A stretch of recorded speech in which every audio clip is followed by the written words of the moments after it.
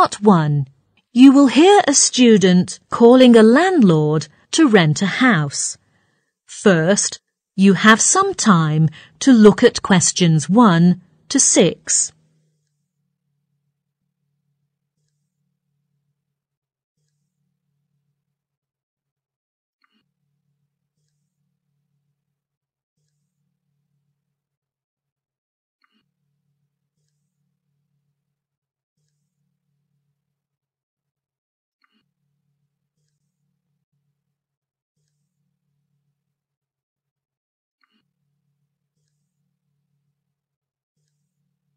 Now, listen carefully and answer questions 1 to 6. Hello. Oh, hello. I wanted to inquire about the house you're going to let out. Is it still available? Yes. May I ask where you heard about it? Was it in an advert? Right, it was. Okay. What do you want to know? Well, I'm going to share the house with 2 friends. We've been staying on campus, but we're going to graduate, so we need to find a house as soon as possible. Anyway, could you tell me the exact date when you can move in? Well, the contract with my current tenant is due next week on May the 3rd, and I need a day to clean and check the things in the house. So I think the house will be ready on the 5th of May. Is that okay? Yes, that will be fine. And what we're most concerned about is the rent. We'd like something around $500 a month for each of us, but we could go up to $600 if we have to, but we can't go beyond that. You are lucky. The rent will be $1,700 in total, which is within your budget. You'll need to pay monthly to me by cash or credit card. I don't mind. And you'll have to pay me $1,500 as a deposit before you move in. The deposit is as insurance in case you break something. Okay, that's reasonable. Oh, I nearly forgot. One important thing is that you'll be required to provide a credit check to guarantee your ability to pay the rent every month. This will charge you $15. No problem. How about the facilities? First, there are 3 bedrooms combined with 2 bathrooms. Then, there is a shared kitchen which was refurbished several months ago. By the way, do you cook yourselves? Yeah, we like cooking. Do we have to buy our own cookers? Basic facilities for cooking are available, but if you want a dishwasher, I'm sorry, it needs to be added later. I think the basic facilities are enough for us. Is there any place we can park, as one of my friends has a private car? Yes. There is a garage which not only provides space for your car, but also has a special section where you can do some of your work. It's very quiet for you to concentrate. It sounds so special. Before you hear the rest of the conversation, you have some time to look at questions 7 to 10.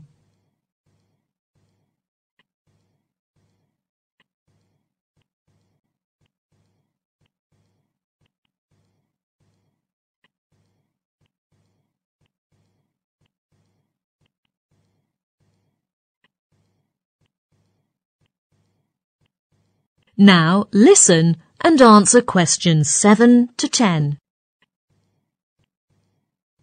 There are some other utilities I have to tell you. There is a garden in front of the house in which you will find some interesting plants and beautiful flowers. Do we have to take care of these plants and flowers?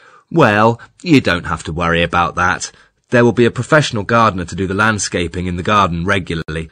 But you do need to help water the grass once a week. Is it a problem for you? Of course not. We'd like to do that. Another thing is, in this district, every household is arranged with a cleaner responsible for cleaning up the rubbish and recycling. But this service will cost you $15 every month. What other bills do we have to pay? Bills for electricity, water and gas will also be covered by yourselves. OK, one more question. Is air conditioning available in the house? If you mean central air conditioning, I'm afraid there isn't at the moment, but each room has a conditioning unit which is installed on the window.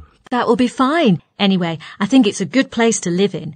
Can we go and see the house, please? Yes, of course. May I have your name and phone number? Yes, I'm Sam Dresler. That's SAMDRESSLER. OK. Sam Dresler. I've got that down. And my phone number is 6753-4571. Thank you very much. I'll contact you after discussing it with my 2 friends. No problem. Bye. Bye. That is the end of Part 1. You now have 1 minute to check your answers to Part 1.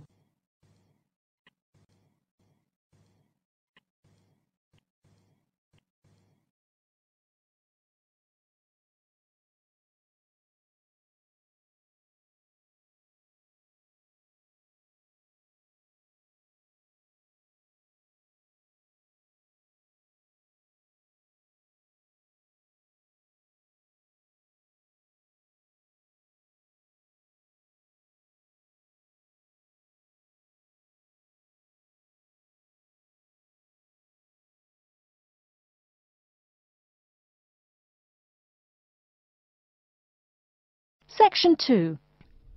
You'll hear an introduction about how to make a resume and apply for a job. First, you have some time to look at questions 11 to 17.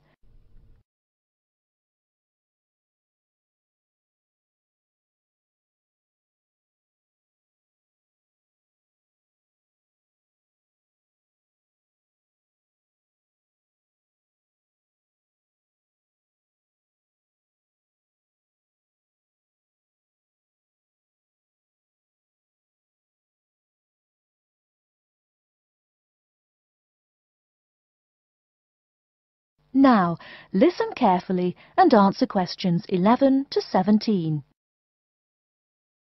Welcome everyone to today's seminar on CV and interview skills. Remember, your CV is probably the most important document you will ever write. It opens the door to your career, and that job interview is probably the most important meeting you will ever attend. It's like stepping through that open door. So let's roll up our sleeves and get down to work, shall we? First of all, I cannot possibly tell you everything you need to know about writing a resume in the time we have. But let me tell you that there are dozens of great websites on the internet. These will give you all the suggestions you need. If you look at the paper I gave you, you will see a list of the dozen most popular sites. I can mention a couple of important points, however. One is that your CV or resume should not be too long. A page is about right. Why? HR departments do not have the time to read long documents. Too many people are sending too many CVs. After all, the economic crisis of 2008 is still very much alive. Everyone needs a job now. No matter how short you make that resume, though, you do not want to forget to tell HR how to contact your references. References are people who will give you a recommendation for a job. That's usually an ex-boss or a professor who knows you well. Do not use relatives. I don't care how much your mum loves you. Also, when you send that CV, be sure to include a typed cover letter. A cover letter is a letter where you basically are asking for a job. It's like introducing yourself. Make it brief. The real information about you is on that CV of yours, and please make sure the letter is typed. It doesn't matter if your handwriting is beautiful or not. Companies only read typed letters. Another point about CVs is you should try to have an attractive layout. Maybe use different type fonts or colours to highlight information. Some people include a photo. You can find dozens of examples on the internet. Whatever layout you decide to use, however, avoid all spelling and grammar errors. I used to be an HR manager. If I saw a mistake, that CV went into the garbage. Something you write in a CV is a description of your skills and experiences in an interesting way. Mention training too. I mean, these are what get you hired. Do not just say, I have lots of experience, or I have many skills. Tell that boss what you did, for what company, and when. Better, tell him how well you did it. Don't just say, I sold houses. Say, I sold £2 million worth of houses in my first year. That is, say something to make the person reading excited and curious. Finally, speaking of CVs, it's sad, but some people actually forget to provide a contact number. That's pretty silly. You wrote a great CV, you have HR dying to meet you, and they don't know how. You forgot your phone number. Oh sure, if you apply online they have your email address, but you just showed them you're forgetful. Why are they going to want to talk to you after that? Before you hear the rest of the talk, you have some time to look at questions 18 to 20.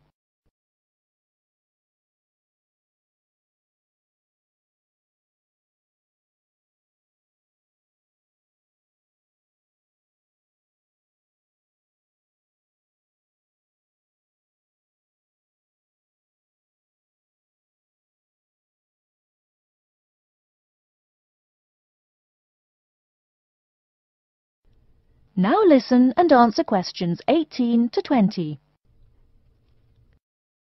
Alright, moving on to the actual interview. I'll go over what you need to know by the end of it and what you can discuss and negotiate on later once it looks like you'll be offered the job. First, there's working hours. It's not that necessary to hammer out the hours off the bat, especially since it's easy to come off as lazy when the first thing you bring up is how much you're going to have to work. You can also find out more about possible promotions later on. It is important, however, to get a feel for how much you'll be paid. You should make sure the salary range is commensurate with what you're worth, and if you're not, you can move on to better opportunities. Being sure you're going to make what you want to live on is much more important than issues like your pension. You're all so young that your pension is not going to matter for quite a long time. You should find out about what skills you must know for the job and what they'll teach you. In addition, if the company will provide training, you should find out how long the training period is and whether it is paid. Beware of any jobs that want you to train for a long time without appropriate compensation. Speaking of compensation, find out about holidays as well. Do you get paid vacation time? Are you allowed to take personal days? Do you have to work on national holidays? Once you work out these main issues, you can move on later to details like the location and expected attire and whatnot. Wow, that's a lot of information. Let's take a break so you can think everything over and ask any questions you may have. Don't hesitate to come and see me if you need any clarification on all this stuff. That is the end of section 2. You now have half a minute to check your answers.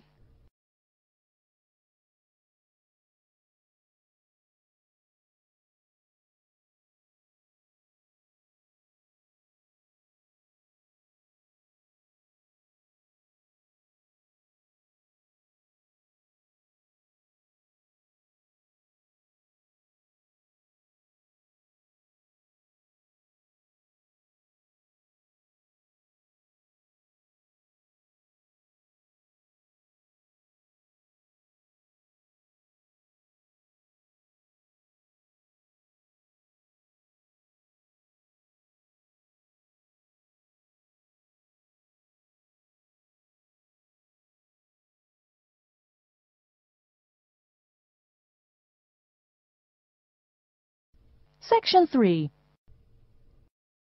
You will hear a man called Frank talking to Dr. Lindsay about what he should study if and when he returns for further classes. First, you have some time to look at questions 21 to 25.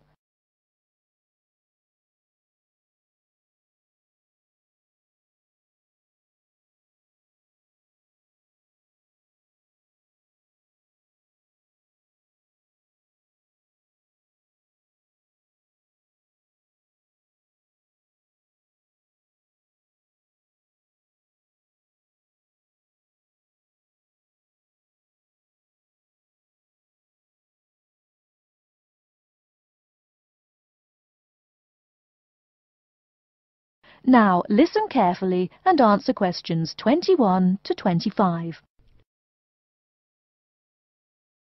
Hello, are you Dr. Lindsay, the returning student's advisor?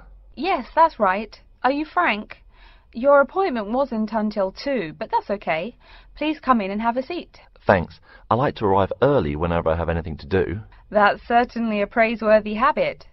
Let me see. It looks like you've taken a long break from school, and I understand you wanted to have a chat about what you should study if and when you return for further classes. It's such a big challenge. I don't know if I'm crazy for doing this or not. Believe it or not, I know exactly what you mean. Before I began working here at the university, I taught primary school for nearly 10 years. It takes a lot of courage to go back to school. I feel more shy and scared than the primary students I teach. In the schools I taught, I found today's youngsters are very sure of themselves.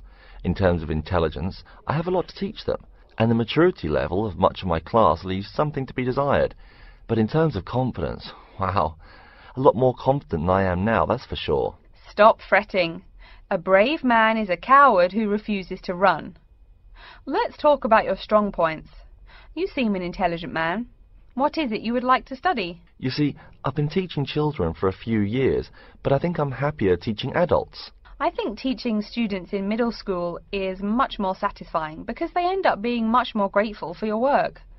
If I may ask, what got you interested in teaching adults? A lot of things, I guess. I met my future wife back in my first year of college. She always complains that I was more interesting then. She says that now I talk like I'm 7 years old. That's probably from being with children all day. Again, I know just what you mean. My husband used to say the same thing about me when I taught kindergarten. Anything else? Well, yes. Fairly often now I run into former students and we talk. Some of them are getting close to being grown up. I guess I think more and more about how people develop over time. So I'm interested in the results of education, you know, the final stages. I see. Well, coming back to the university can be both difficult and very rewarding. There are some problems unique to returning students, you know, older students like yourself. What do you think is your greatest weakness? Well, I actually think my confidence is getting better. I'm definitely overcoming my introversion and starting to be much more comfortable in front of a class. To tell you the truth, I'm afraid I'm rather behind the times about many things. It's more difficult for me to chase after the popular things youngsters are fond of, such as iPhone, Twitter, if you name it. I think I understand. Before you hear the rest of the talk, you have some time to look at questions 26 to 30.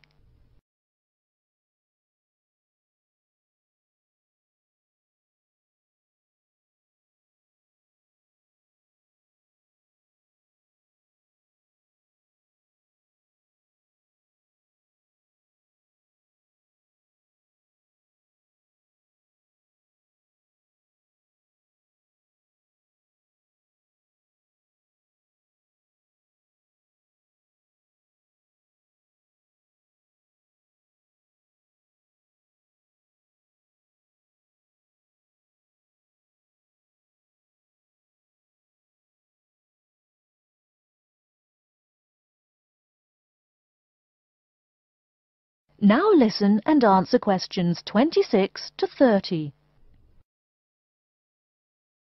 How old are you, 35? People at your age still go back to school for further education. I was a bit the same way. I mean, I didn't study at university till after I had a family, a husband and one child. My point of view was a lot different from your average 18-year-old girls, I can tell you.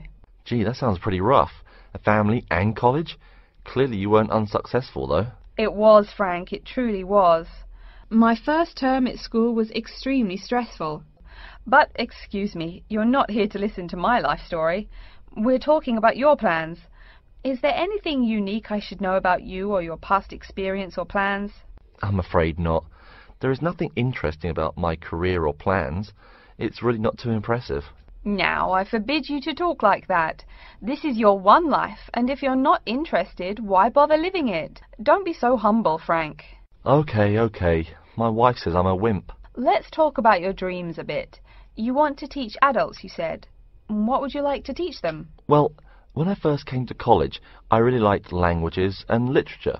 A lot of people have told me that for practical reasons, it would be more rewarding to choose business management as my major. But I made up my mind to study liberal arts once I got the idea of going back to school.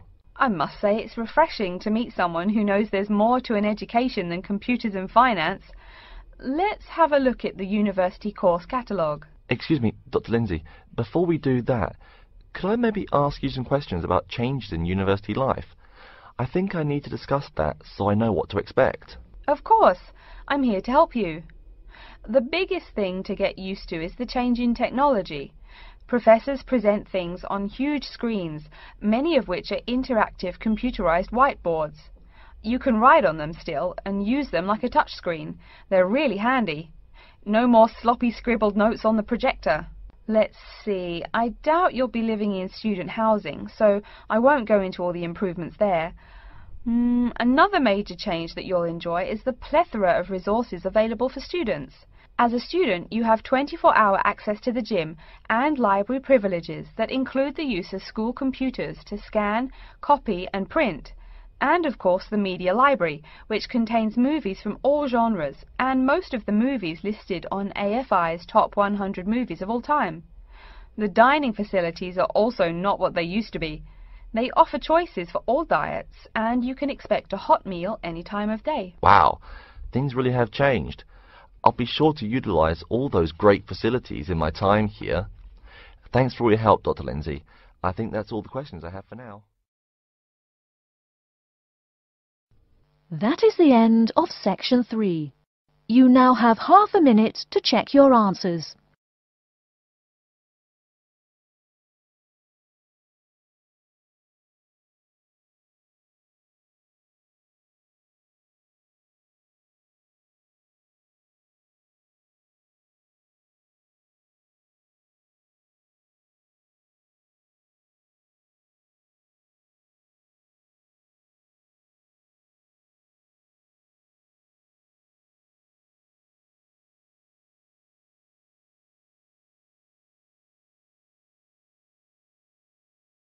Section 4.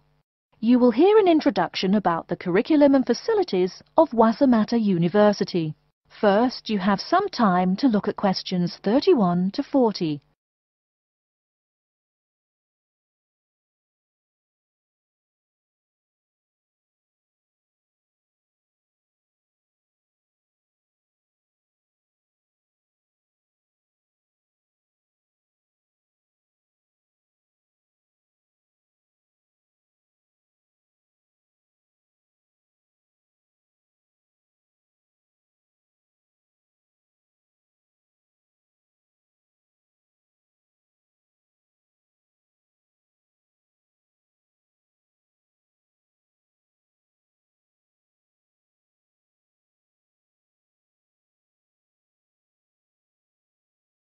Now listen carefully and answer questions 31 to 40. Okay, and welcome back. During the short break we just took, several of you approached me with questions. So before going on with the orientation talk, I'd like to address those queries. As I found, if one person asks a question, probably a dozen others are wondering about the same thing. The first question is whether Wassamata University employs modules technology as an instruction method. The answer is yes, we do. At least that's what the university catalogue says.